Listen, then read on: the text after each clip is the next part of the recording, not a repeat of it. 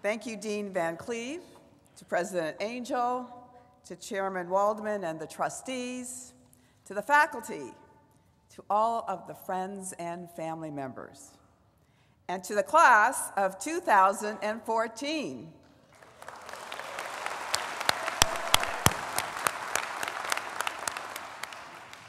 All right, your first assignment, graduates, is to turn to your parents and thank them now.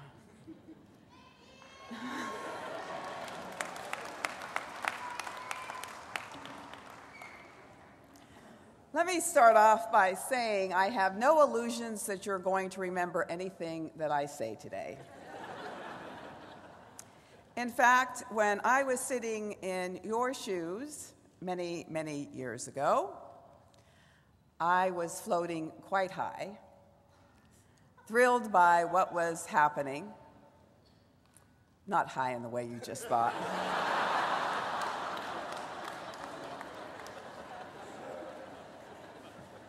Took me a little while, but I got it.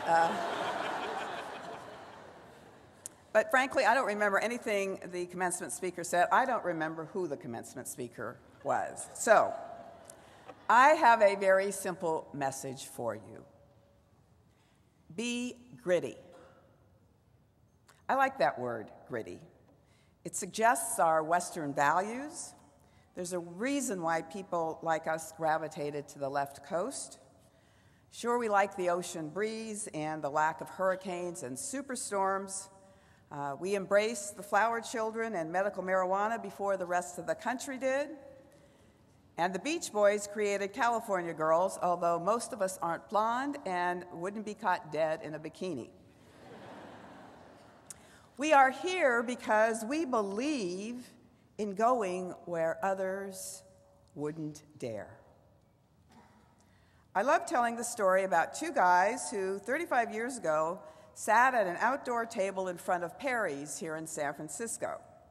And they believed that they could start a revolution, a new industrial and scientific revolution. These guys were gritty.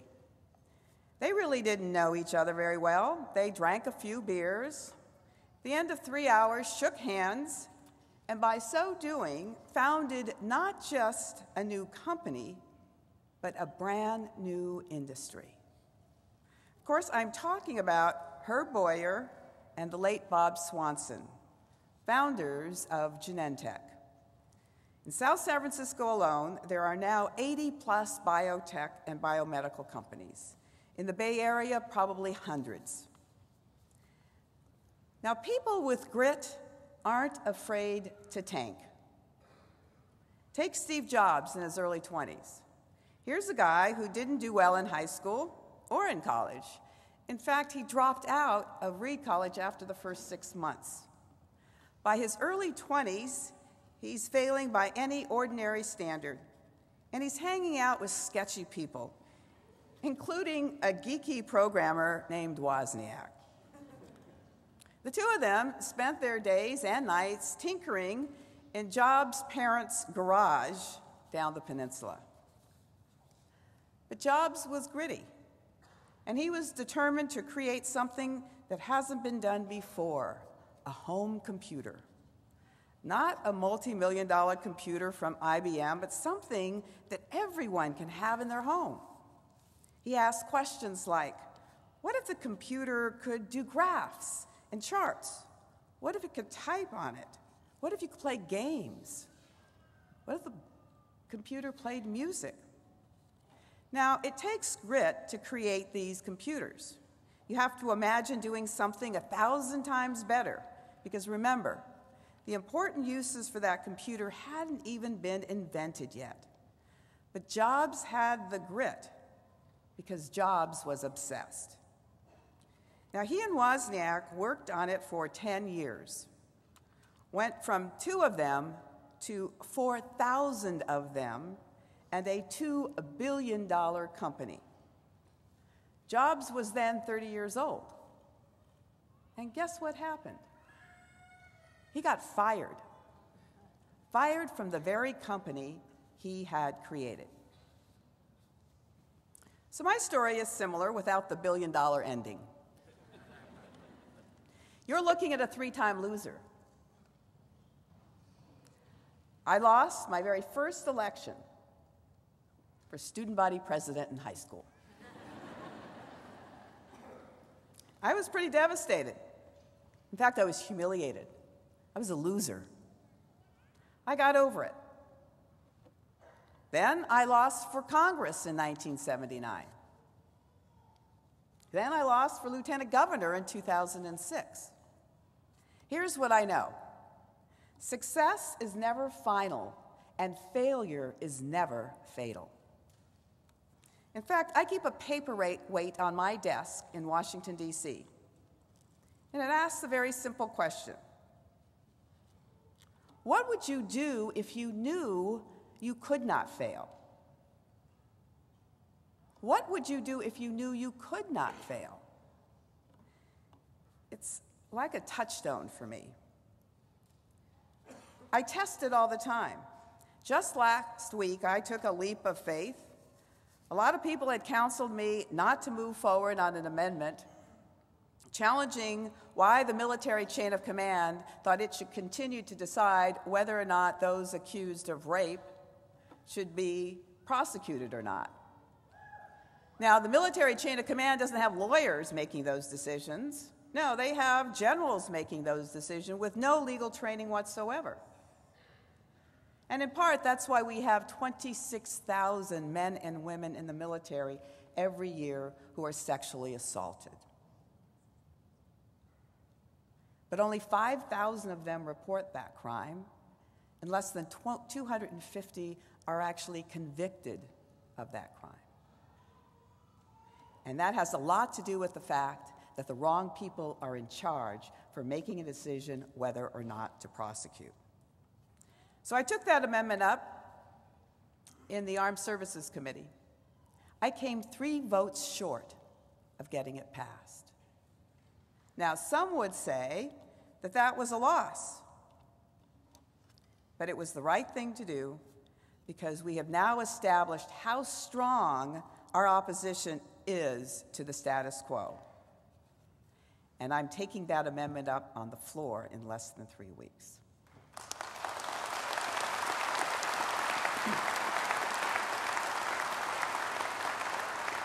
So, failing always sets you up for winning. So I tell you these stories because all of you have grit. We know that because you've survived law school. You've already 1,000 times better off than you were when you began. You've done it once. You've made yourself 1,000 times better. But now I ask you, are you really gritty? Can you make the world 1,000 times better? Gritty people aren't afraid to ask that question. Part of being gritty is being willing to be disruptive. Some of you will become attorneys to clients like the next Genentech, or Airbnb, or Uber. You'll be allowed to demonstrate your grit by being disruptive. Sometimes, if you're in the right place at the right time, that's a way to rapidly make the world 1,000 times better. One of the other disruptive persons in the room is going to ask you about the law. They're going to ask you a basic question such as, is this legal? I know it'll make a lot of money, but is it legal? If you've got the right client and they are really gritty with a deep character, they'll also ask you the question, is what we plan ethical? Hopefully, your moment to start being gritty will be at that conference table in a high-rise or in that startup workspace somewhere in Soma. You'll be the attorney, and if you're really in the presence of genius, you'll be swept up by the dream. You'll want to say yes when asked if it's legal. You'll want to say yes if you're asked whether this bold vision is ethical. But your duty as an attorney and the way you'll really show your grit is if you are capable of saying no. You see, being gritty also includes the ability to say no when no is indeed the toughest answer. Much of the financial collapse in this country was caused by lawyers and financiers who thought they were making the world 1,000 times better by making themselves 1,000,000 times richer. Before the collapse, these bigwigs had fancy names like the London Whale or Fabulous Fab. The press certainly made them seem gritty. All this money was going to make the world 1,000 times better by bringing home ownership to those who never could afford to buy a home in the first place, or make the company's return even greater. Well, we all know how that ended, don't we? Imagine if someone had questioned the Fabulous Fab. Maybe Goldman Sachs wouldn't have contributed so heavily to the downturn, along with Bear Stearns, AIG, and Lehman Brothers. Maybe the millions of long-term unemployed in this country would still be at work instead of struggling. I've spent 30 years in public office, and I've been moderately successful. But the truth is, I could have been way more successful if I had taken my law degree and gone to court. Changes in this country come about today in at least 3 ways: through someone being disruptive in technology, or someone changing a law, or someone going to court and winning or losing a case. Brown versus the Board of Education changed the way we looked at discrimination in this country.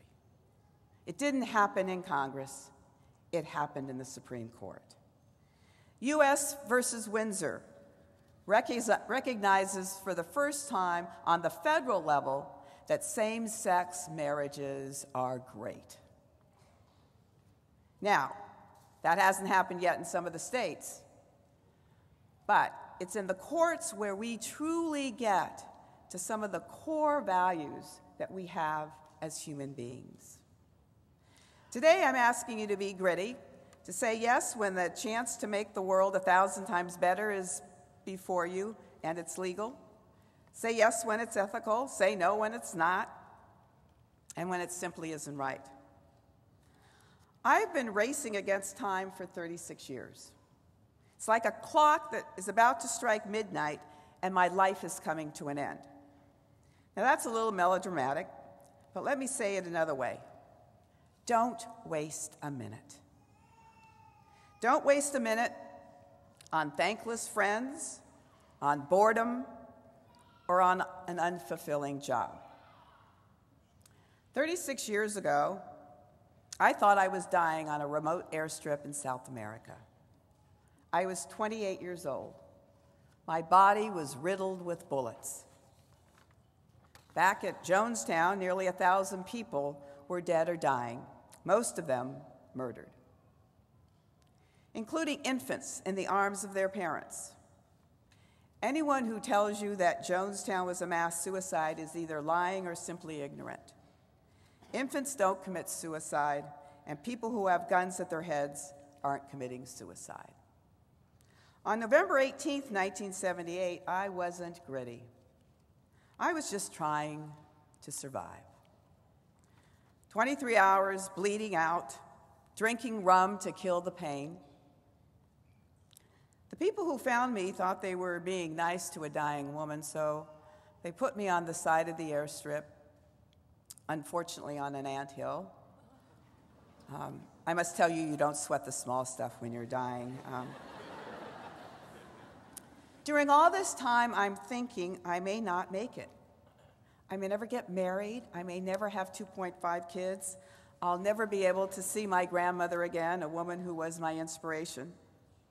Being a good Catholic girl, I said the act of contrition and waited for the lights to go out. But as time went on, and I didn't die, I also started to focus on what might happen if I survived. I vowed that if I got out of there alive, that I would dedicate every day to public service. I tried to make the world 1,000 times better. I'm still trying, and I'm not wasting a minute. Now, some of you haven't wasted a minute because you know what it's like to literally be under fire and counting those minutes. I would like to have you all applaud the veterans who are graduating here today.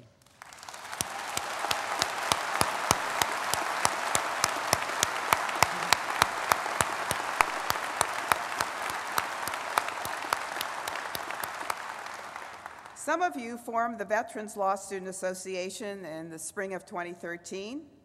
The association now has 48 student members. I particularly like the fact that the membership involves veterans as well as non-veteran supporters, because the issues that plague those who fought in Iraq and Afghanistan involve every one of us. I find war abhorrent, but we must never, never turn our backs on those who served and subsequently need help. One of the association founders, Sarah Aquinto, has become a member of my post-9/11 Veterans Committee, which has two distinct missions: to help other veterans and to promote a better public understanding of veterans as members of the community and the workplace. I would like Sarah and every member of the Veterans Law Student Association, veterans and non-veterans, to rise and thank you for your service and for caring.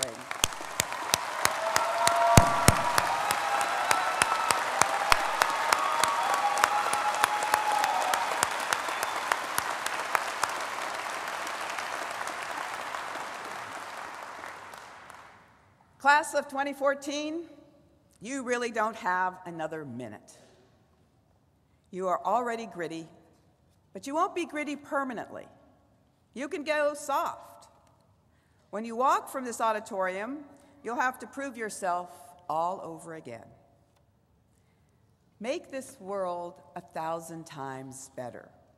You don't have to bleed on behalf of your country to make a contribution to it. But you will have to ache from time to time as choices you make may find you sick. You will have to wrestle with what is right and what is wrong. You will have to lose sleep.